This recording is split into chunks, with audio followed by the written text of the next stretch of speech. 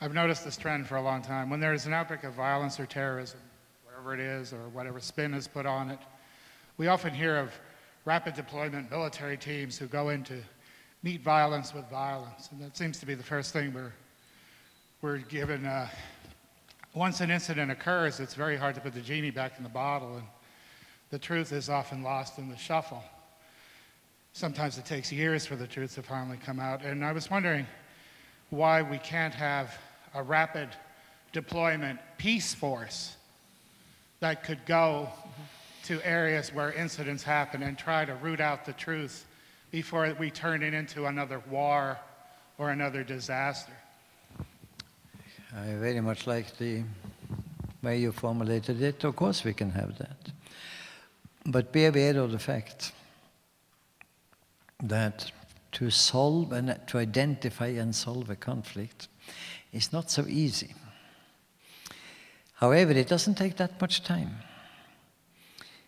You go into an area, you start with those who obviously are parties to the conflict. And you ask them, with whom else shall I talk? And if you do that again, and I'll give you just some small hints about how to do it, suddenly you know more than anybody else about the situation. For heaven's sake, don't read a book about that area before. You become a slave of that author. Try to let the party speak to you. And try to understand that there is no one truth. There are truths in plural. The way we go about it, the Transcend method, is that the first question is, what is the Afghanistan you would like to live in? Future constructive. Then we go to past, present, destructive. What's happening? Now, they're usually much better at point 2 than point 1. People are not good at talking about future, and they're not good at talking about constructive. But you can help them. When you ask them what's happening, they will go on endlessly, and they'll tell you how bad the other side is. So it will be relatively black-white, with women being better at the yin-yang aspect. Then the third point, was there a period in the past that was good? And the Afghan will tell you about the golden age. It was a certain period, roughly speaking, from the, let us say, yeah, I would put it that way, from the end of the Second World War to the communist takeover. And the fourth question is, what are you most afraid of for the future? So future destructive. Now do that, and you know an enormous amount. The first time I did it was in 1967 for the Council of Europe. I was asked to explore possibilities of peace in Europe.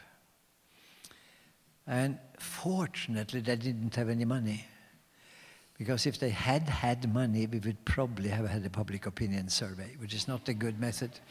You see, the dialogue with back and forth and so on is much better. So I had access to only one person in 19 countries, in each country. The question is, which person? So we agreed that foreign ministers come and go, prime ministers come and go, the head of the political department of the Foreign Office. There was a young man in the United States of America, in Washington, called Brzezinski. He is about my age, and he had no idea about me, but I asked him very constructive questions. He had extremely constructive ideas, come through much more charmingly than he otherwise usually does. And the young man on the other side in Moscow was Yuri Vorontsov, known for the walks in the woods around Geneva, the chief negotiator there. And suddenly I was sitting there, 19 countries, 25 questions for each, and you knew more than anybody else. Nobody else had done it.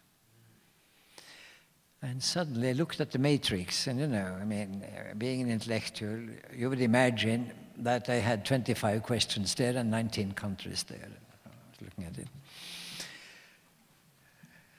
They were all like the UN Economic Commission for Europe. And they all said our biggest problem is security. So I said, how about the UN Security Commission for Europe? That was called brilliant and prophetic. Not at all, I was just reading my matrix. It became the Organization for Security and Cooperation in Europe. It started the day I read that matrix. And Brzezinski, without knowing it, contributed to it. Now, you can train people in that.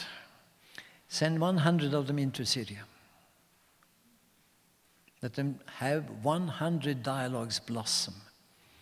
Much better than monitoring ceasefire, which I won't be able to do anyhow, because, you know, when you're hiding a needle in a haystack, you have to be a haystack specialist to find it. And these people come from the outside. And there is no such thing as ceasefire. They're only redeploying and smuggling in new arms because they have no solution. You have to have a solution, a compelling solution on the wall. And the suggestion you have, the rapid deployment peace force could do that. But they would have to know how to do it. So I have given you one image. I'm not at all insisting this is the only one. I'm just saying that's my experience.